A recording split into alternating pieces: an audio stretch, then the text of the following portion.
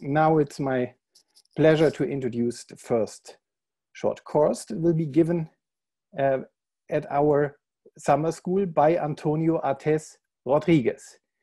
And he will give an introduction on probabilistic machine learning. And he's one of the experts for this topic. He's full professor at the Universidad Carlos III de Madrid. He specializes in signal theory, communications, and in particular, the information theory behind it that reaches deep into probabilistic machine learning. He has worked on more than 100 research projects in this domain. He's not only a successful professor, he also founded a company, Evidence-Based Behavior, which develops healthcare solutions for psychiatric patients using AI. So he's the person to introduce us to this field of probabilistic machine learning. Antonio, we are very happy to have you as a speaker here. We also are very happy to have you as a long-standing member of our ITN, this one and the previous one. Thank you. So the floor and the word is yours, Antonio. Okay, thank you, Carsten, for your gentle introduction. Well, good morning to all. It's a pleasure to be here at the summer school for providing a short overview of what probabilistic machine learning, graphical, or latent variable model are. Okay, well, this short course, it is not it will not cover only the last advance in the field. Here you can see a tweet from some weeks ago. So in which Neil Lauren emphasized that there has been a long journey until the result we have now at hand in probabilistic machine learning. So I will explain things that have been proposed several years ago. Okay. Well, the aim of the course, of this short course, of this lecture, that it is in deep depth on one journal article that is by David Bly. That is, I would recommend to all of you to take a look at it. It is entitled Build, Compute, Critique, and Repeat. And this talk, or the structure of this talk, will be based mostly on this journal article. So the first lecture objective is to offer a basic and comprehensive overview of some latent variable model. I will put the emphasis into understand the relationship among different models. So I wanted you to understand what is a Gaussian mixture has in common with a variational autoencoder, to same things. And also I want to let you to know that you have the freedom to play with model. Let's say if your model, or if your data, it doesn't fit in all the existing model, in all the libraries, scikit-learn or whatever your preferred libraries, you can build your own probabilistic model and design your own inference method for your particular research problem.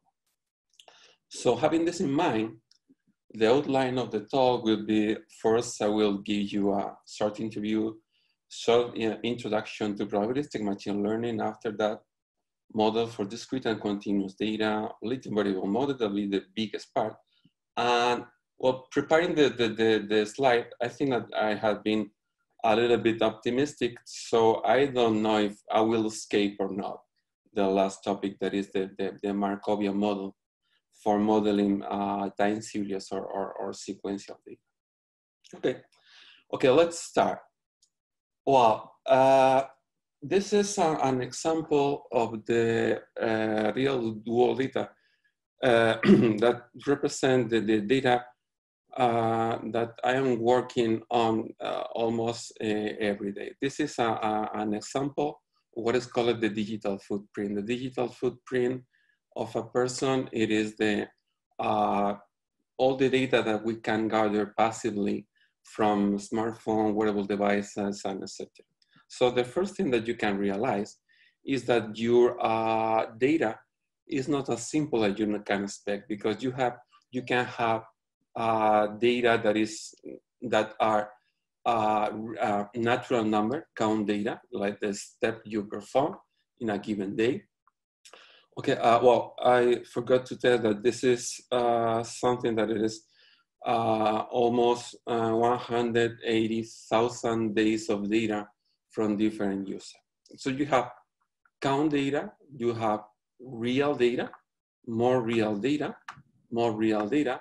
You can have binary data, that is, that basically this data tells you if you have been at home or not. You have also the number of locations you have visited, that is a natural number, very different in magnitude from the number of steps you perform. You can have categorical data, and you can have also other binary data. So the data is heterogeneous, and you have to learn all of this data jointly.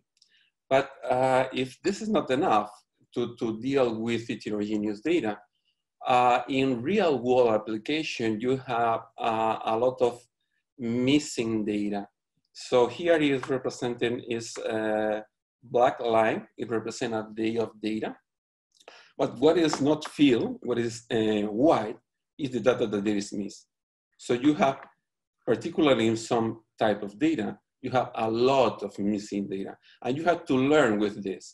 And you have most of the current model need all the data to be complete, and if not, if you have to perform some imputation. But here we want to attack or to deal with this problem in a major way, in a more formal way.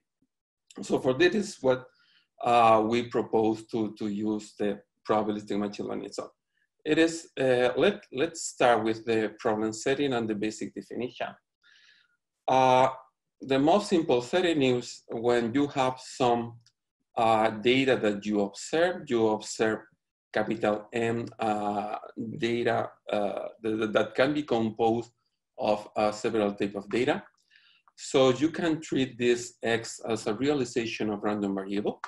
And if this is your observation, and you can represent it in a graphical model as the number of the variable inside the subcircle and the circle grade. When it is grade, is saying that you are observing this kind of data. And this plate, it is that you have n data of those. And this data is related to some unknown parameter theta through some likelihood or probability distribution P of X given theta. So the first thing that you need to establish to specify your model is your joint distribution P of X and theta, or if you consider all the data, P of D and theta. Okay, this is the first one. The second one, you have to define what is your hypothesis. Let's say your prior distribution over the theta parameter, over your model. Okay, this is the first component in order to specify it. And the thing that you have to define also the likelihood. The likelihood is usually given by the physical phenomena that govern all the data. But remember that the prior distribution is a true probability distribution, but the likelihood, it doesn't. The likelihood is a deterministic function of the parameter theta when you know the data, okay? And the thing you want to know, it is with the prior and the likelihood, you want to obtain the posterior distribution of parameter theta after observing the data. If you apply the Bayes rule, you can decompose this into the joint distribution of the data and the parameter divided by the marginal probability of the observation. And this can be, if you consider for determining theta, the marginal distribution of the data is just a constant. So the posterior distribution is just proportional to the prior distribution, your hypothesis, times your likelihood, the likelihood of your data. That is this one. So this is your primary goal, is to obtain the posterior distribution over the unknown parameter. One quantity that do you want also to know, it is when, after observing the data, what is the probability distribution of a new fresh data. This is called the posterior predicted distribution. Okay, and the last thing it is the marginal distribution of the data that is known as evidence, or the marginal likelihood. It is that you obtain it by integrated out, by marginalizing over all the possible value of the parameter theta. This quantity that it is assumed to be, that there is a constant for obtaining the posterior distribution, in some situations you needed to know. And it is, in most of the cases, this is one of the most difficult tasks in machine learning, to know the evidence. So you want to translate this, that is a model, into a machine learning problem. The thing it is that, okay, obtaining the posterior distribution of the unknown parameter is the learning problem. So you have to fix, or you have the distribution, the posterior distribution of theta. The predictive distribution, it is when you want to predict what is the new data, what is the form of a new data. This is a prediction task. And the evidence helps you for the problem of model comparison. Because if you have to integrate out for all the possible values of a model parameter, you obtain the evidence. If you compute the evidence for different kind of model, you can compare. And whatever gives you the highest evidence, it is the model that best fit to your data. Okay. Well, additionally to this setting, we can construct different kind of model, and we can make use of different frameworks. The first one, it is, we talk about generative model. If you try to model both simultaneously, the marginal distribution of the parameter and the likelihood. So it's everything here is a random variable. There is also the discriminative model, in which you want to model the probability of the observation given the parameter, or some function of the observation. But here the difference is that theta, it is not needed to be a random variable, because you will not model the probability distribution of theta. And respect to framework, the one we are interested in is when you want to obtain the true posterior distribution of the unknown parameter. This is called a Bayesian estimation or probabilistic machine learning. If you want to know not the full distribution, but only a given quantity, it is usually called point estimation. The point estimation could be base point estimation or risk-based estimation. But here, the difference respect to the probabilistic machine learning is that here you are not interested into the full distribution. You want to have a specific value. And even you don't need to assume any randomness around, like in the maximum likelihood. So here you can use the framework of theta not to be a random variable. We will be centered on the probabilistic machine learning. We want to know the posterior distribution of the unknown given the data. Okay, so let's go to the basic model we can make use. Let's start with the basic piece of a puzzle in order to construct your model. The first thing that you can encounter is binary data. So your data is binary, you have the same kind of information. So the first thing you have to do is to establish your likelihood, your measure. Here is the most is the binomial distribution. So you can assume that this data comes from the realization of a Bernoulli random variable, where theta is the probability of 1. So you can transform this. You put a prior distribution. In this case, we fit a distribution that gives you a number between 0 and 1. So we choose a beta distribution that takes this form, and we calculate, doing the math, what is the posterior. And the posterior is just another beta distribution with a different set of parameters. This is very important. This is called, or this prior is called a conjugate prior. And it is very important because it gives us a fast way for doing inference, because the inference is just estimating or calculating a new set of parameters, because the posterior distribution is of the same family, of the same type of the prior one. So it is, we call it this a conjugate prior. And this is a desired property of one estimator. And in most cases, just for convenience, we will choose conjugate prior, even if we know that it is not the most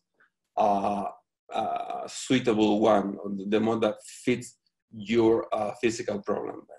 Okay, so in this case, perform the estimation, perform the inference is just to count the number of ones and the number of 0, and to add it to the parameter of the prior, and you have the full posterior distribution. Okay. Well, in addition to binary, you can extend it to categorical data.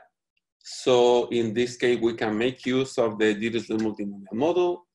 Obviously, you can have more and more model, but here, this is one of the simple and most common one for categorical data. You define your likelihood. Your likelihood is categorical data. It's a multinomial distribution. Here you extend for the beta prior to a Dirichlet distribution. That is some sort of multidimensional beta distribution. You obtain the posterior distribution, that it is using this Dirichlet distribution as a prior. This is a conjugate prior. And your posterior also belongs to the Dirichlet distribution with a different parameter. Okay, this is our second element. And the third element, it will be real data. That is, here we will make use of a multivariate Gaussian. So as a likelihood, we will assume that our data belong or has been generated by a multivariate Gaussian defined by the mu, by the mean defined by the vector mu, and the autocovariance matrix sigma. Okay, your likelihood. So when you transform this into the likelihood for the whole data, you can express it in a compact form, in which here you have the empirical mean and the empirical autocovariance matrix. This is just a rewriting of the likelihood. You have to establish a prior distribution over the parameter you want to infer, that is mu and sigma. And in order to achieve a distribution, a posterior distribution of those parameters that belong to the same family, one of the options is to use what is called the normal inverse distribution. So basically, it is you assume an inverse distribution for your covariance matrix. That is a probability distribution that provides you as a realization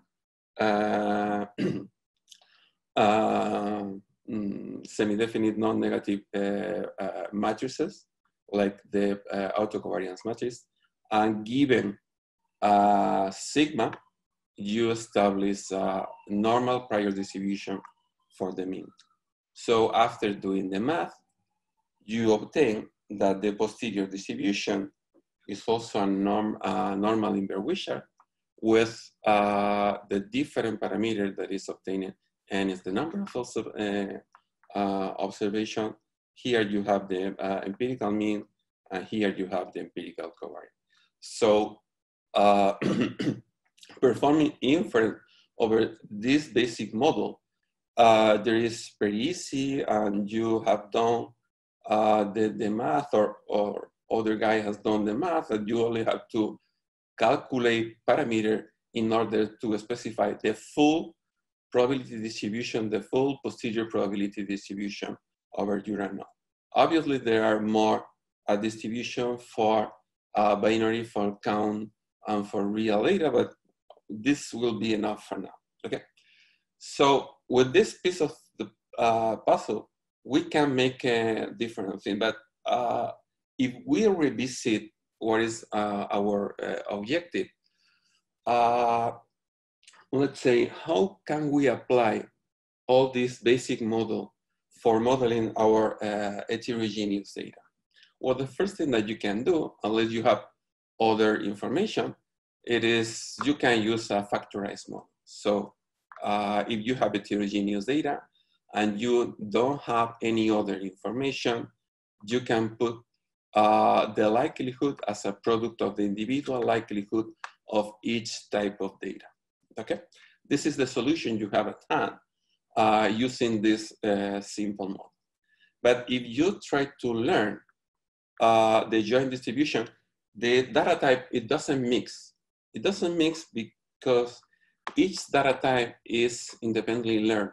So if when you learn this, the problem is separable. So basically the solution of this problem is to do the inference for the binary distribution, for the binary data, performing the learning, performing the inference for the categorical data, and performing the inference for the continuous data. And also, the robustness against missing data is limited. If you assume that every data is factorized, you don't have any powerful tool at your hand, because basically the thing that you can do it is, okay, how to deal with the missing data.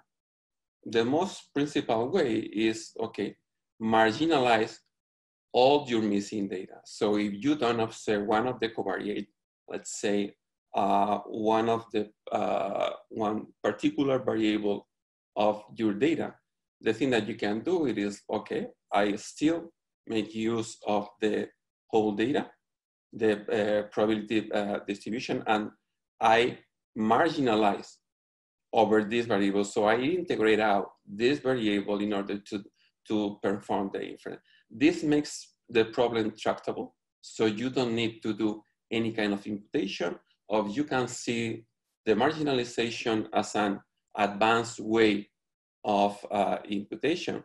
But the thing is that when you do the marginalization, where you calculate the expectation respect to the variable you are missing, so you can decompose the joint probability distribution of X missing and X observed using Bayes' rule. And it is, if you do the expectation over the missing variable, this term can go out. But if every data type is factorized, so this conditional of the data observation, it is missed. So this is just the marginal distribution of the missing data, and when you do the expectation, they vanish. So the thing is that when you use heterogeneous data with simple model using a factorized model, the only thing that that you can do with missing data is make the problem tractable, so you can compute it without do any kind of imputation. But your robustness against the missingness is very limited. Okay, so let's go to a more elaborate model that is the latent variable model. So here, let's say, in addition to our observation and the unknown parameter, we have an unobserved. In this case, we will start by the discrete variable z. Okay, so it is the thing we are trying to model here. It is okay. If you want to build more complex model, you can assume that you can observe only part of the data, and the data that you don't observe, it is the latent or hidden variable. So in this first simple model, you assume that your unknown is just a discrete variable z. So you have a distribution over this unknown, over this latent variable, and the probability of z be equal to k is equal to pi k. Okay, so now we have the likelihood. It is by is different in principle depending of the value of the hidden variable. So the likelihood given z is p of z of x given theta. Okay, so you can construct the full likelihood as if you are observing the z variable. So when you compute the p of x and z given theta, you multiply the likelihood, the distribution over the hidden variable. You have this joint distribution of the observed and the hidden variable that it takes this form. But there is one thing that it is, if you don't observe z, one thing that you can do is you can marginalize over the unknown, over the unobserved z variable. And when you marginalize over z, the thing that you encounter is a mixture model. Sorry. Okay. So this is, let's say, if of each one of those pk belong to the one of the previous simple model. Okay. And here, your inference problem is to obtain the posterior distribution over all the unknown. So you want to obtain the posterior distribution of z and zeta given all the data. But there is one thing that is very difficult. That is okay.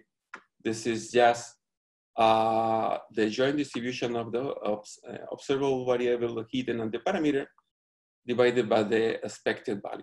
So the difficult part for obtaining this posterior is just this expectation. And but the difficulty is not because you are not able to do the math and to obtain the formulas. It is because you have to, let's say, evaluate all the probability distribution given all the possible values. Sorry, there is a mistake. Here should be a z instead of an x. So you have to do the expectation over all the possible values on z and all the possible values of theta. So it is equivalent to obtaining the evidence. This is a hard computational problem.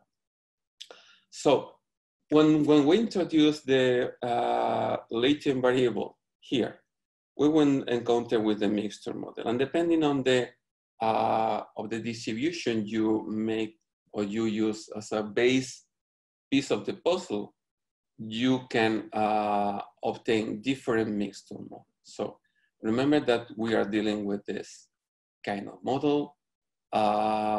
So if your base distribution is a Gaussian, you obtain a mixture of Gaussian. If your base distribution is a Bernoulli, you obtain the mixture of multinomial, that is that way. Or if your base distribution is categorical, you obtain the mixture of categorical. But most important here is that now you are able to do to define heterogeneous mixture. So in the heterogeneous mixture is the unknown variable that that could factorize over all the possible data types. And you can make a mixture model that contains a part of a mixture that is the Gaussian distribution, another that is for your binary data that is a mixture of multinomial, and for your categorical one that is a mixture of categorical. This is the kind of distribution we are interested in, okay? Well, but how can we do inference?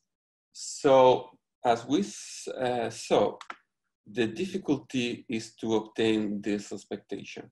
So in order to circumvent this, there are several proposals that have been made into the literature. So as the inference problem is hard to solve, we can adopt a different scheme. So one of the most simple one, it is, okay, you can perform a Taylor series decomposition over the unknown distribution, and you can retain the first two terms. Basically, it is equivalent to assume Gaussian posterior. This is called the Laplace approximation, and it has been proposed several years ago, okay? But this is a way of solving it. Limited, but still doable.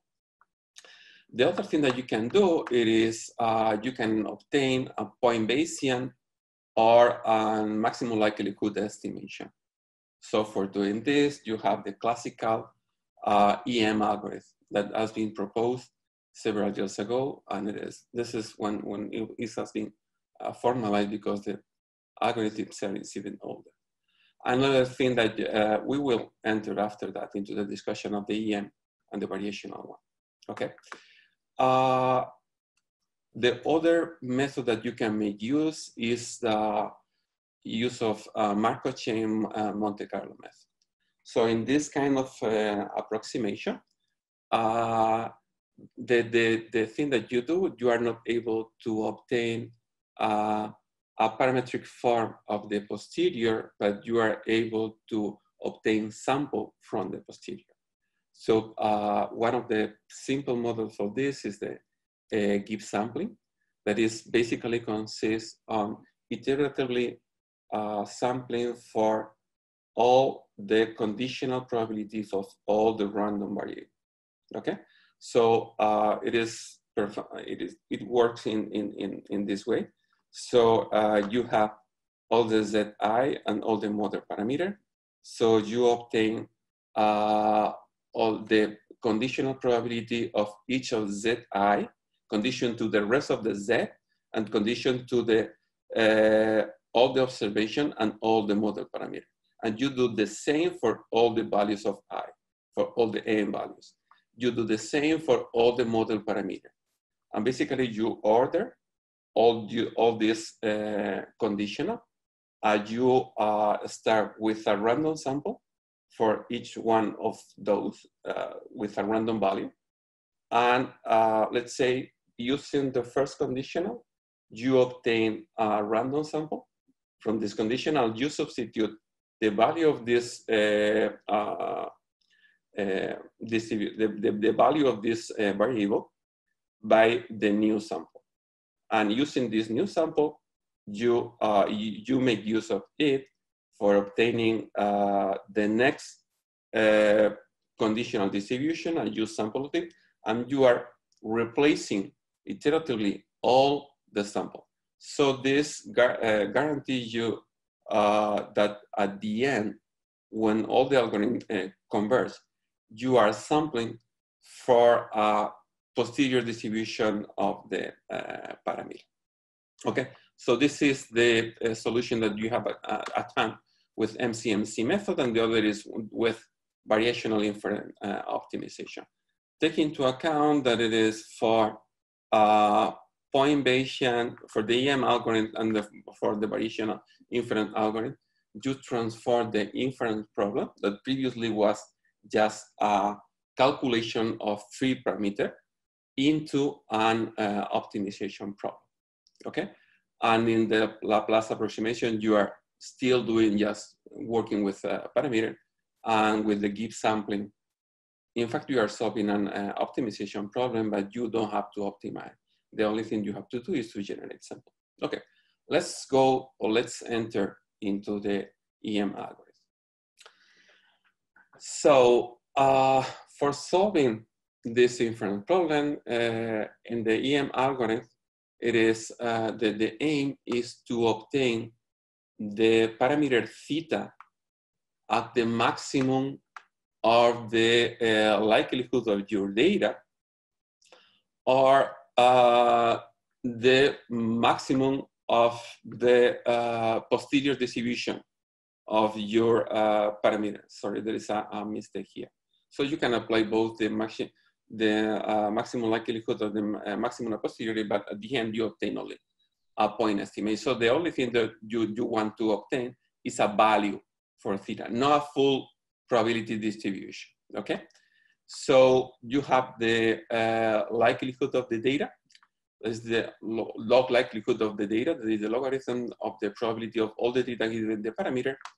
And you can treat it at this as the marginalization over the hidden variable, okay? So for obtaining the EM algorithm, for obtaining the best solution or the maximum of the logarithm of the posterior probability of theta, we replace the hidden variable by a value Q of theta for make the problem easier. So the log likelihood of your data can be treated as this one. So we multiply it and divide by the this function, this auxiliary function Q of Z.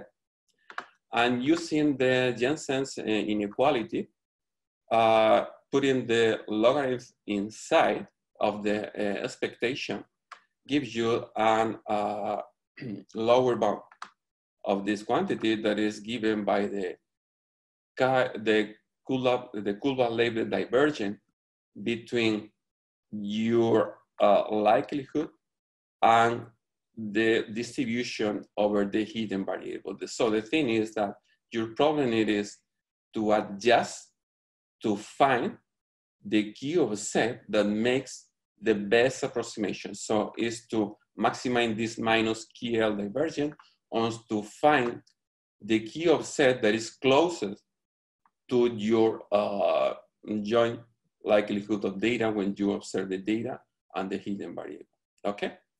And for solving this problem, the EM algorithm put it coordinate ascent by alternating between in the ES test is maximize this lower bound of the log likelihood with respect to Q theta when we hold theta fixed. So this is, we obtain Q at iteration T of Z as the Rmax of this complete log likelihood, the lower bound of Q and the previous value of theta, okay? And this is the solution of this maximization problem is just the expectation of the Z given the data and your previous value of the parameter. Like in the MCMC method, like in the give sample, you have to start with a value for all the unknown, for all the Zi and for all the theta variable, okay? So, and the other thing, the other step, it is to, once you have obtained the maximum of Q, you maximize respect of theta. So it is, you maximize the lower bound with respect to theta, holding Q's of theta fixed, okay? So if you do this kind of optimization, that it is alternating between this step until the algorithm converge, okay? The algorithm is, the conversion of the algorithm is guaranteed, so you can demonstrate that your log likelihood over your data, it doesn't decrease iteration by iteration, okay? I want to make here some comment that it is, okay, let's say this algorithm, well, this with the first step, with the E step, you perform the expectation, so you calculate the the probability of Z given all the data. That is an easy problem, okay? In the EM algorithm, it is, well, it is the theta parameter in the iteration is fully maximized, okay? So you can do this, but even the algorithm converts if this optimization is not a full one. Let's say if instead of find analytically the maximum of the probability distribution of D and Z given theta, you perform a gradient ascent, for example, you at each iteration of the EM algorithm, you don't obtain the best solution for theta parameter, but just a solution that increase the likelihood of, of the log likelihood with this new solution, the algorithm still convert. So this framework is very flexible. So you can apply here the full maximization of a partial optimization. So the only thing that you have to do is obtain a solution, a theta solution that provide higher log likelihood, okay? So, and if you guarantee this, the conversion is also guaranteed. But there is a bad news, that it is with all this kind of method, the solution you achieve, you cannot demonstrate that this is the global optimum. So the algorithm only converts to a local optimum, okay? So this is the EM algorithm, and this is how do you do the math, okay? I will not enter into the full detail, but okay, it is you have here the mixture of Gaussian, the log likelihood of the mixture of Gaussian.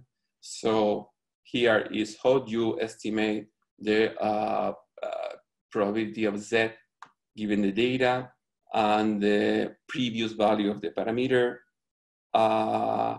So you continue this. This is the kind of evaluation. Basically, the thing that you do, it is the solution to your problem is to use at this expected value is the posterior probability of Z given the data and the parameter. And once you have this, okay, you replace this into the maximization. So you perform this, you now it is like, so you perform your optimization algorithm. For maximum likelihood, you maximize the likelihood, okay? And you obtain the solution in your mixture model, and you perform this. So first you obtain those quantities, the posterior probability of the hidden variable, and with the posterior probability of the hidden variable, you re-estimate the model parameter, you substitute the model parameter, and you recalculate the posterior under the new model parameter, and you iterate and so on and so forth until the algorithm is stabilized, okay? And you have to perform several reinitialization in order to not guarantee, but have a better option to achieve the global maximum, okay? So you have to, but here, if you want to change your maximum likelihood by your maximum a posteriori, you retain the E step. The E step is the same for all the estimation framework, but now you define some prior over the parameters, so you have to define some prior over the probability of the mixture, that you can make use of a Dirichlet distribution, and you can you put a prior on the vector mu of mean and sigma covariance matrix, like in the previous one is a number in Berwickshire, and doing the same and using the same quantity that is the posterior probability of the hidden variable given the model parameter, you update the model. And with this model, you re-estimate the posterior probability of the hidden, and so on and so forth. Okay, so the basic algorithm, it is the same. So this is one of the solution that you have at hand for solving your inference problem with latent variable model.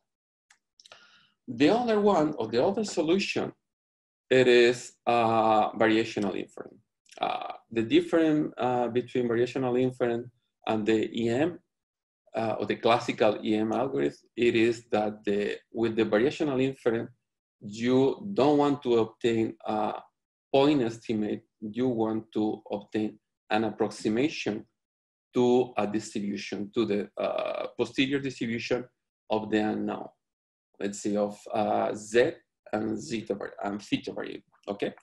So the problem is that the setting is in some ways, it is similar to the EM algorithm, okay? But now, instead of having a point estimate, you put a family of functions.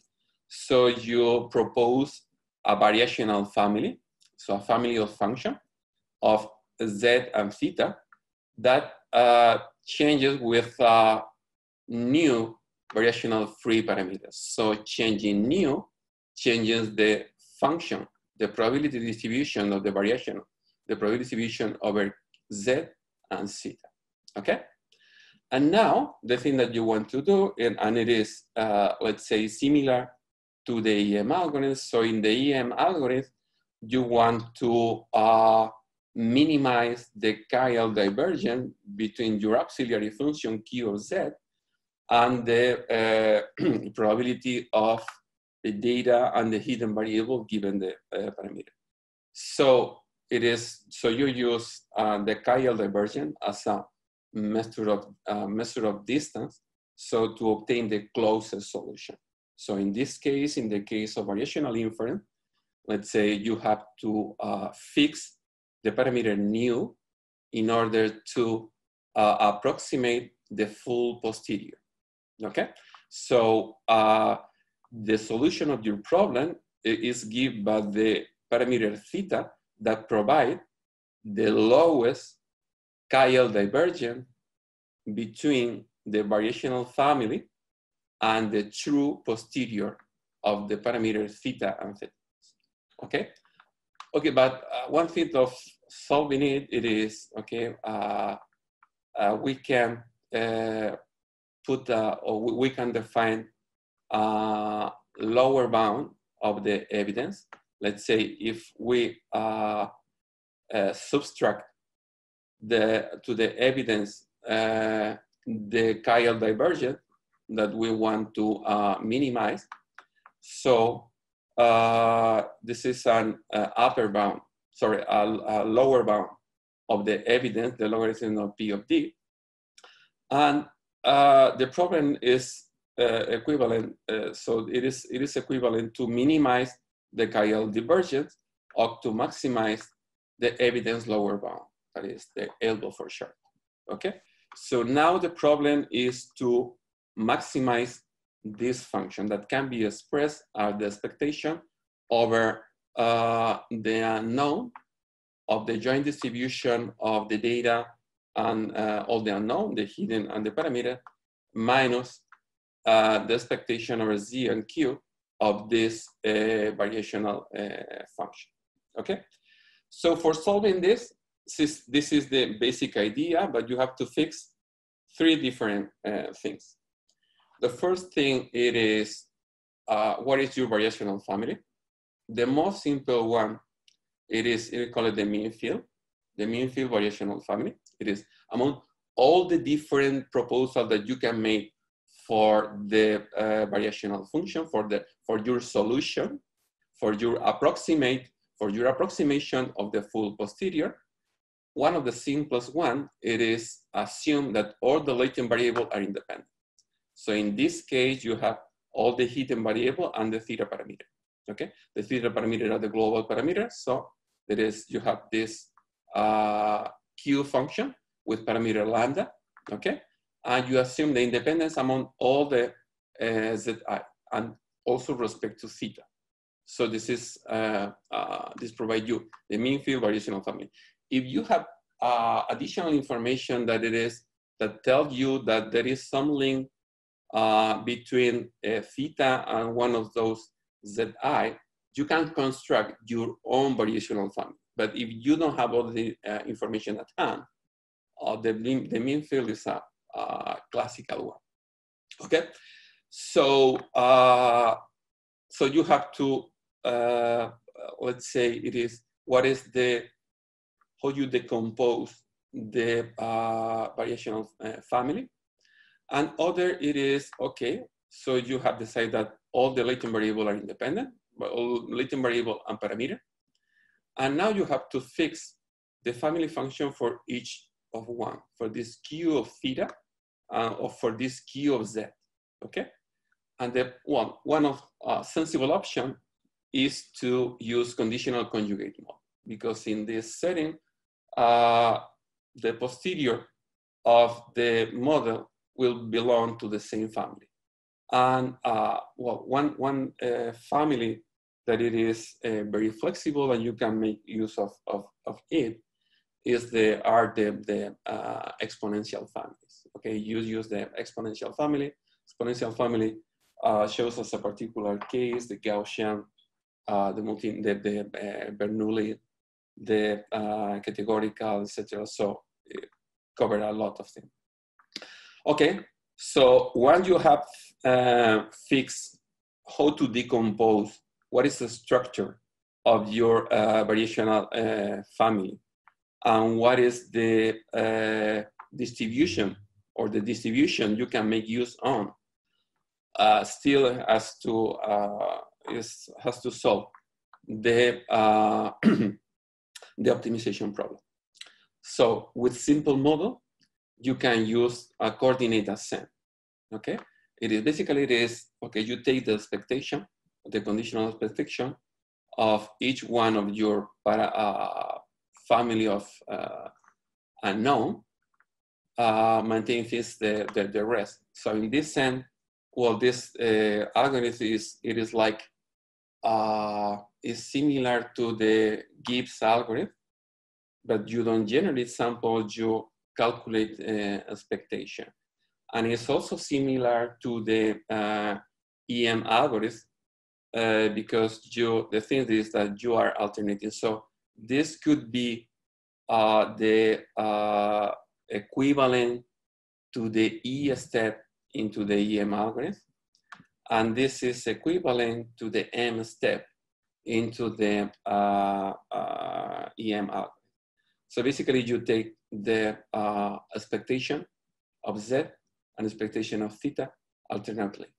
So for doing this, you are doing a similar way of, there is a coordinate ascent. The similar, it is exactly the same procedure of the EM algorithm. So you perform the expected value, you perform this step. So you substitute the family you obtain here by the newest one, and you iterate until you achieve conversion. The difference with the EM algorithm is that you are now working with parameters that define distribution. Okay, but in fact you are calculating distribution or a sequence of distribution. Remember that this you cannot guarantee that this is the true form of the posterior, and in general it is not. So it is a purely an approximate method, because the solution you provide is the Q function with a given set of parameter nu that approximate the full posterior, but it is just an approximation. In general, you cannot achieve the true posterior. Okay, so you can apply this, and instead of, so you can vary here, and you make use of different variational families, variational distribution, and optimization method. For example, if once you have defined the variational family and the variational distribution, and instead of the coordinate ascent, you can use a gradient ascent. So the thing is that you can take the partial derivative of the elbow respect to the new parameter and to ascend step by step into the solution. And if your data set is huge, instead of this, you can use the stochastic gradient ascent, okay? But there is, you can use here your favorite optimization method. And in most of the cases, the most suitable solution depends on your data, the sample size, your model complexity, et cetera, okay? So this is an update. And let's go to the original problem. So what have we learned? What can we obtain with the heterogeneous and missing data using now this simple latent problem with discrete variable? So if using our heterogeneous data mixture model, that it is this one, our graphical model is this. So we have now that the hidden variable Z is the one that factorizes the different data types. So let's say it is very easy. So it is, if one of the data type, for example, is missed. So if you don't have the discrete part, it doesn't matter. Because if you don't have this variable, you marginalize. But this is factorized by a hidden variable Z. You don't calculate, you don't do any kind of estimation, you marginalize. And the model remains the same, but with this observation. So this makes the problem easy. Okay. And the data types, even if in each of the components, or if even they are factorized by the hidden variable, the data type are no longer independent into the mixture model, because basically the thing is that they are connected through the latent variable. And when you integrate the hidden variable, when you marginalize the hidden variable to obtain the mixing model, all the data type are mixed. Okay, so if in a favorable situation, so you are able to learn your model and obtain a good mix between the different data types, okay? But still you have some problems that are inherent to the data. Let's say, one of the problems is the likelihood scale problem. So basically the thing that you do is you want to obtain the best posterior approximation. But the contribution of all the data to the general model through the likelihood can be very different. So if you have a binary or discrete variable, you know that this likelihood function, it is something that is between 0 and 1. Okay, and in the binary and categorical, but with a limited amount of categories. In general, except in extreme case, you don't go to the extreme cases. For example, a binary variable to take 10 to minus 3, the probability to be equal to 1. So they are, let's say, because you don't have such amount of data to obtain or to be sure that there is your probability. So your likelihood will be between 0 and 1 and doesn't go to the extreme. But the problem comes for the continuous part, because in the continuous part, the likelihood is unbounded, okay? So you can have here a quantity, the likelihood to be, let's say, 0.3. And here, it could be 10 to 3, 1000.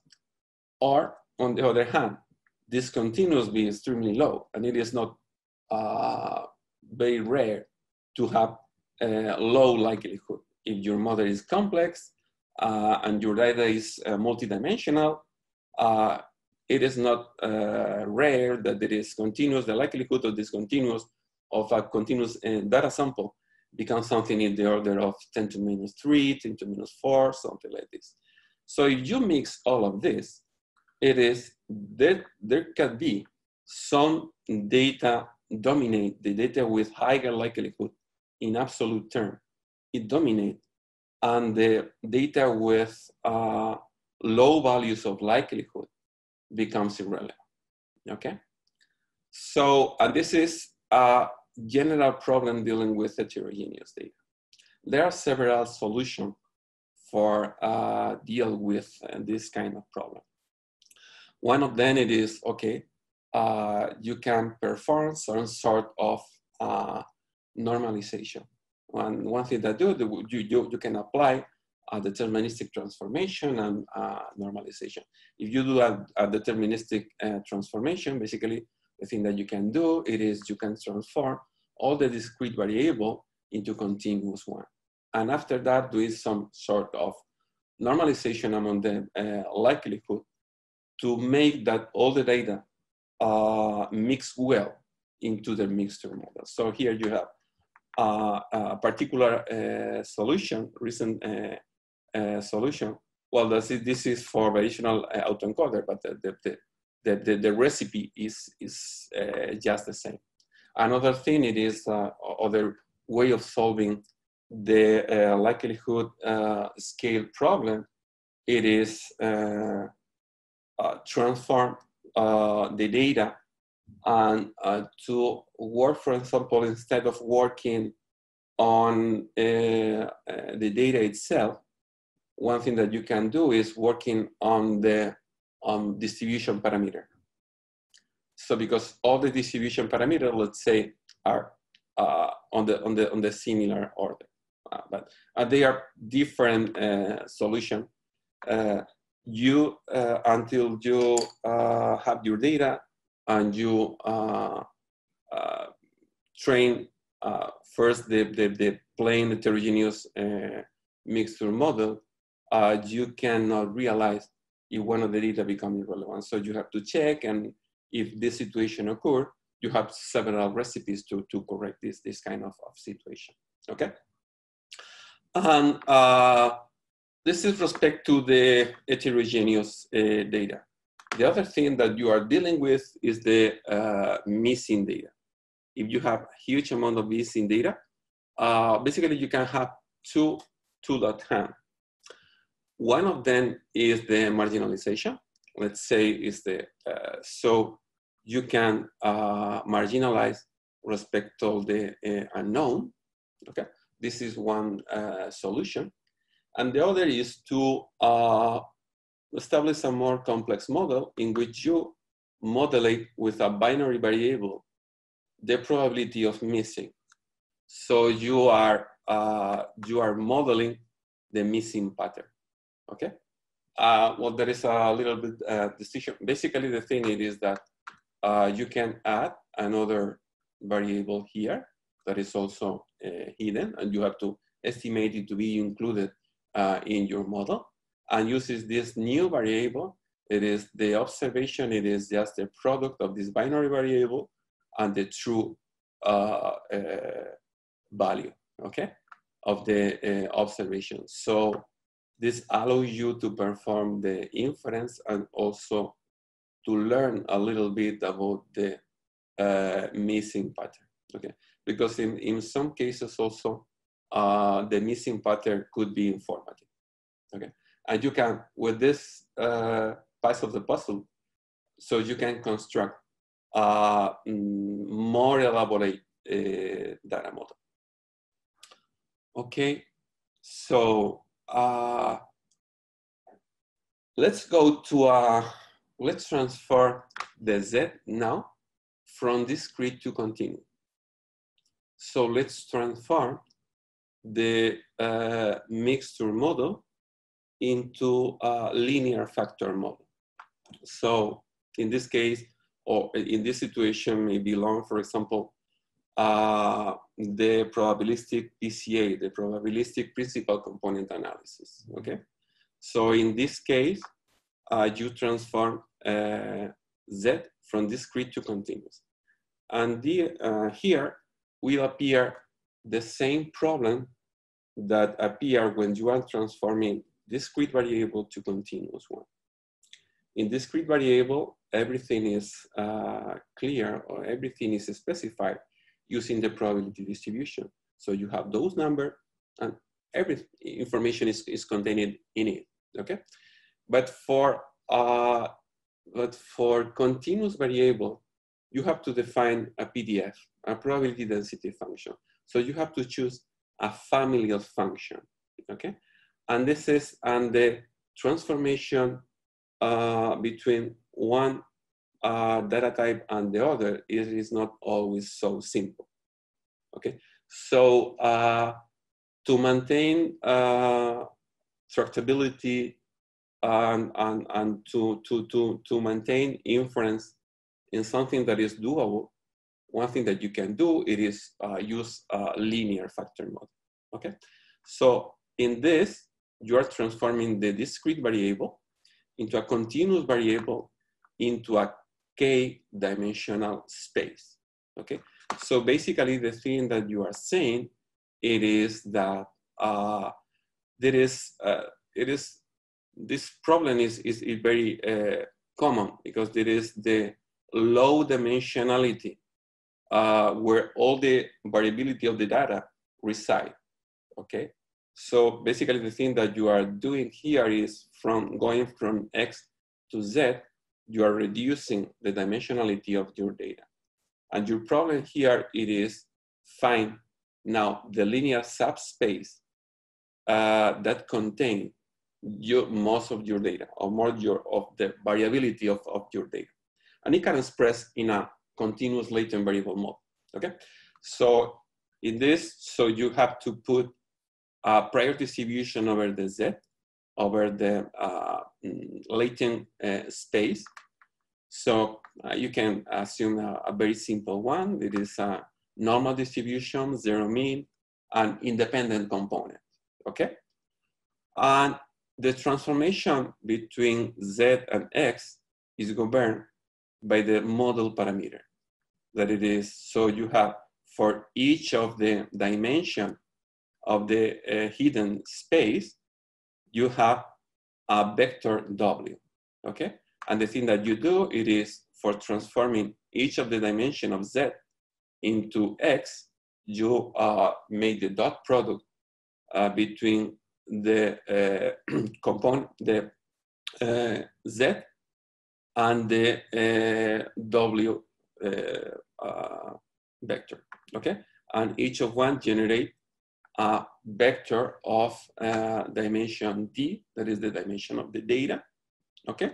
And you can arrange all of this into a matrix W, okay? So you have to put a prior on your model parameter, and you can assume a Gaussian prior, zero mean, and identity covariance matrix.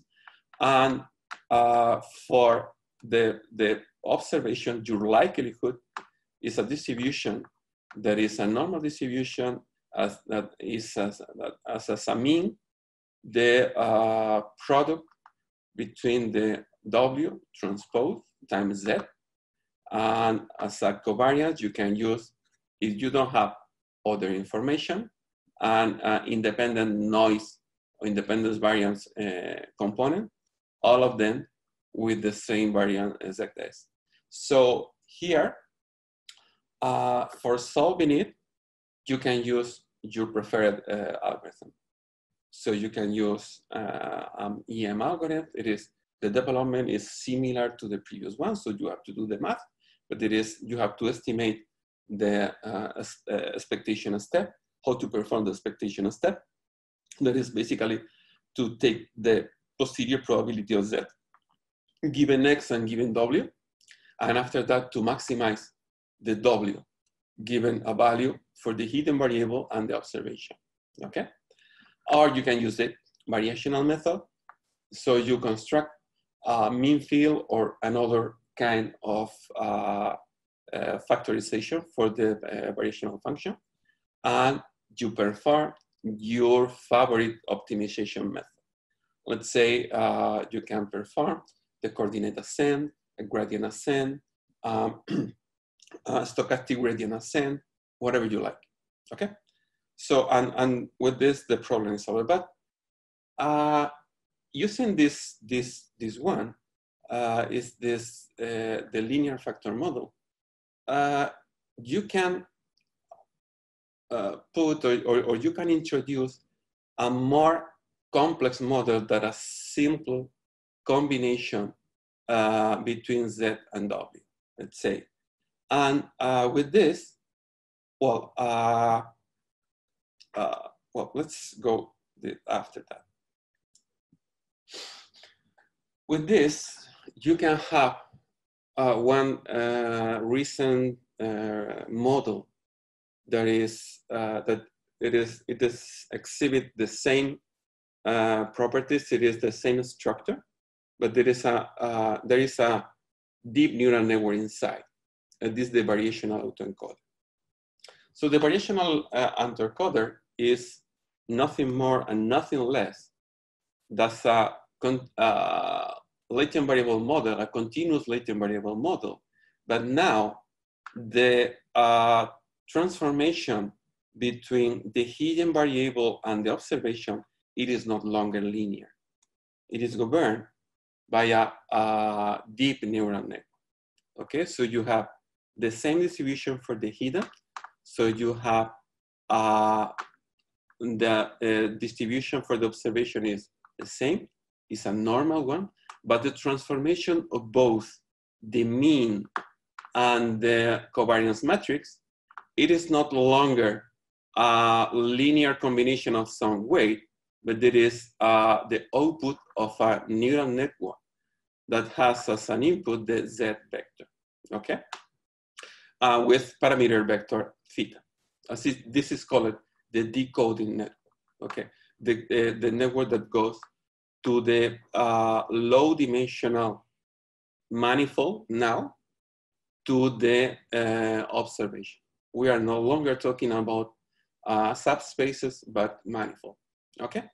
So the variational, one of the key point here is the variational autoencoder.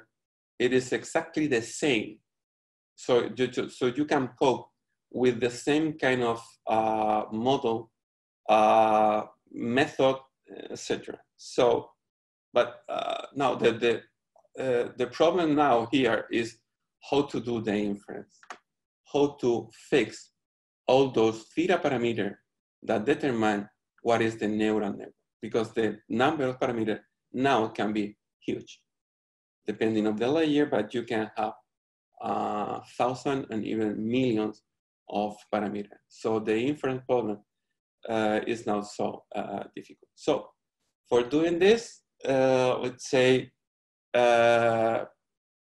we can perform, and it is variational autoencoder. His name comes from the variational inference method. So we consider any approximation Q of Z to the posterior of Z, and it is proportional to this. So we are doing the same. That is, we want to maximize the elbow, or minimizing the chiral divergence between now the posterior probability of the hidden variable and the posterior the posterior probability and the variational family we are making use of. Okay, so our objective here is, like in the previous variational method, is to maximize the elbow. So first we need to select a variational family for Q of Z. So selecting the family is the inference network or encoding network, okay? So it is the network who defines your variational family, okay? Because basically the thing that you do is your Q is given by this distribution, so, and it's governed by the nu, that it is the output of a neural network, and sigma, that is the output also of a neural network, okay? And now, the maximization of the elbow is become in this way, okay? This is the formulas. So recall that the prior probability of the hidden variable are still independent and an identically distributed Gaussian variable. And let's say on the Q and N, the variational family that include the neural network. So the thing that we do, it is, one, we have defined the elbow. We are no longer use the coordinate ascent because it is very difficult. We attack directly the maximization of the elbow using gradient ascent, okay? So the first thing it is, okay, you have all your parameter eta of your both your neural network. So you have to determine the gradient of this chiral divergence of the elbow respect to your model parameter, okay? So, and for solving it, you can use a stochastic gradient ascent. So you can, let's say, you can divide your data into pieces, into mini batches, and you can estimate the gradient of those parameters respect to this mini batch. And the things, the use of mini batch, it is because here, if you have to determine a network, a neural network with 1,000 of parameters, you will need a lot of data, and it is suitable to perform mini batch by mini batch, okay?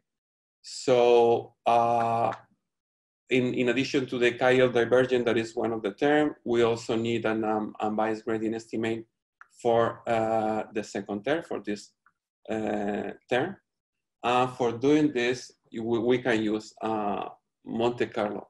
This is an expectation. We can use a Monte Carlo sampling estimator, and after that, we can perform the gradient of this, okay?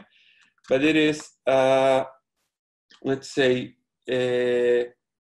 instead of collecting, so that the inference problem, the computational problem is still very hard because you have a huge amount of sample.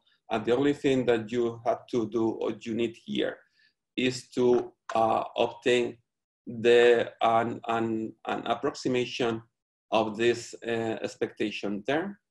You can use a simple one that is, okay, you can use a Monte Carlo sampling estimator, but with a single sample. The variance is also is huge, okay, but this computation is very cheap, okay? So now you have the gradient estimator for one of the terms, for the chiral divergence. Now you have an approximation for the expectation term of the elbow. And now you need to calculate, or you compute the gradient to respect to the network parameter, okay? So this still is a huge problem, and we can make use of what is called the reparametrization trick, and it is expressing a sample as a deterministic function given Soy Nestor that is independent of the network parameter. So for the Gaussian distribution, we can have this. This is in some sense it is similar to a Laplace approach. And when we put all these together, we have the estimator of the variance and the gradient estimator. Okay. So with all of this, the only thing we have to do is, okay, when you have the gradient update, it is to put everything together as you construct the algorithm. So you have also additional model that we are not called here.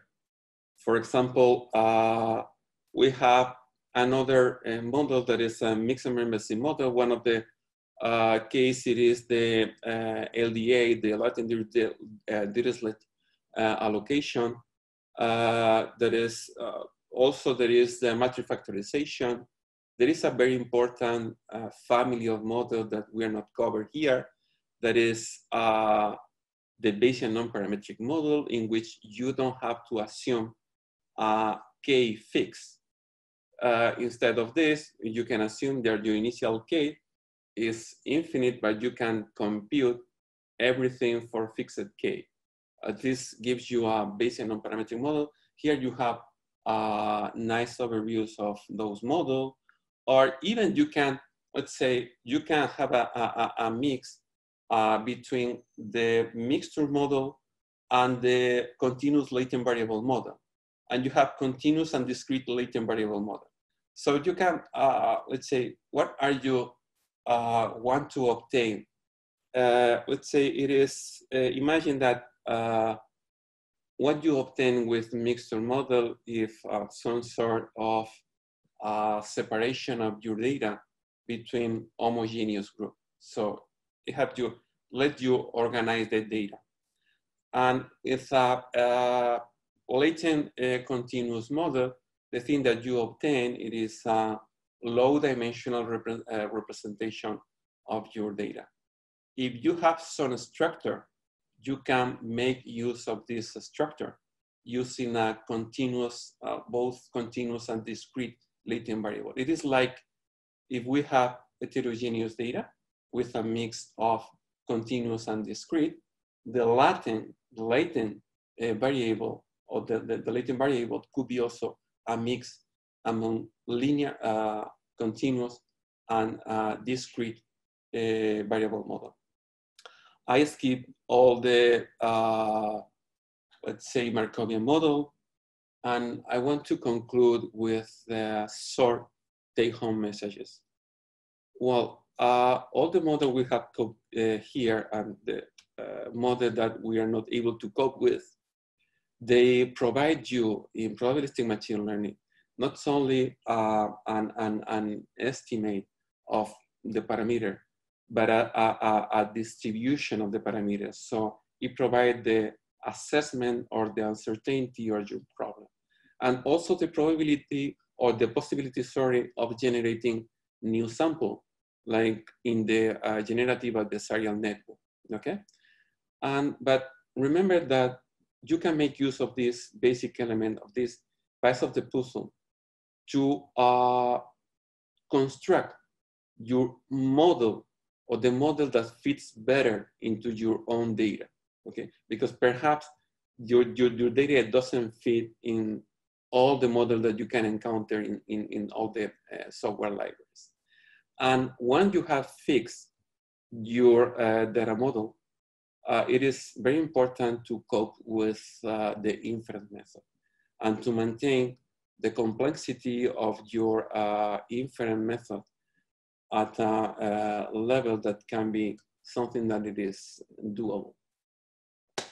Okay, thank you very much. This concludes my lecture.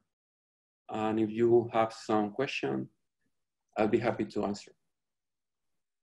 Thank you, Antonio, for this excellent overview and introduction. Now, I propose that we take questions iteratively from Slido and from the network. I'll start with the Slido channel. One question was just asked. So the comment is, excellent presentation.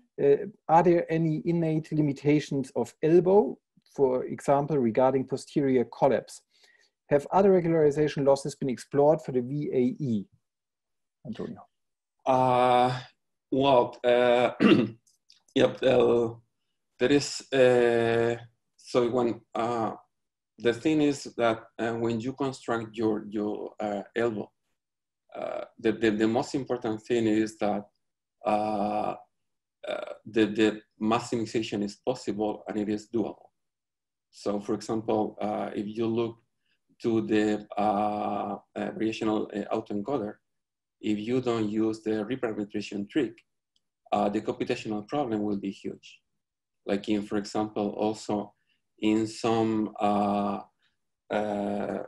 mixture of continuous and discrete variable, the inference problem may become something like or similar in complexity to estimating the evidence of the model. So one of the critical part here is to maintain your inference method, the computational part of your inference method, to something that is manageable.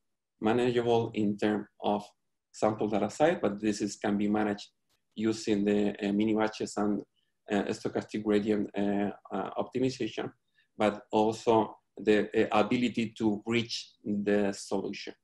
So there is another part here that is, okay, first you have to reach to a reasonable solution, and you have to check when your solution is close to the optimum or not, so you can see how the evolution of the elbow become when you are performing optimization, or the different terms of the elbow. So you have to monitorize everything in order to guarantee that you reach a reasonable solution. And also that this solution is feasible. And in some cases, even you can propose very beautiful model in which you are unable to reach the solution because your inference problem is very, very ill-conditioned. So also, but you have an ill-conditioned problem, and you have a lot of literature about regularization technique in order to make it possible. So it is, you have to iterate over your data, your model, your inference, until you achieve something that is reasonable. And even there is for the next NIPS, there will be a workshop that it is dedicated when for a situation in which you have done all of this and you still don't have achieved a reasonable solution. Thank you, Antonio. Then we have time for one more question from the network, and I see here that Giovanni Visona has a question. Giovanni. Hi. First of all, thank you for the talk. It was really great. So my question is, you mentioned earlier a few different methods for performing inference. So Laplace approximation, variational inference, MCMC. Which criteria should I use to choose which one to employ? So if I had, say, limited computational power or low amount of data, something like that. Well, well, first of all, it is the Laplace approximation, except in very simple model. They don't provide a high quality solution because it is too simple, and basically the thing that you put is a Gaussian into each one of the unknown. Okay, the MCMC method, it has in some cases they are very slow to converge, and at the end you don't have any let's say explicit representation of your posterior. The only thing that you can get it is, so if you are fine with this, okay, and even you have to solve the different problem, because for example, if you have a discrete variable, you have to cope with the switching label problem, but you have still some trick like the marginalization of some of them, so or Blau-Rackwellization and etc. And also there is, but if you are able, if you are fine with sample, it could be fine. And also respect to the EM and the variational, the EM only provide you a point estimate. Okay, so if you are fine with this point estimate, it's okay. And in some cases, it could be simple. Okay, but if you obtain some information about the uncertainty or the sensitivity of your problem, you can go either to the full probabilistic method, that it is either the variational on the MCMC. And let's say it is, this is the basic tool, and you have to iterate, to do a literature search, to find the solution to all the problem of your, with your model. But there is not a universal recipe. Or the only recipe that I can give you, it is, okay, put a model, do the inference, see if you are able to obtain it, refine the model, refine the inference, and go until you achieve a problem with a level in which you are happy with the result. Thank you, Antonio. Thank you for answering the questions and also for this great start into the summer school.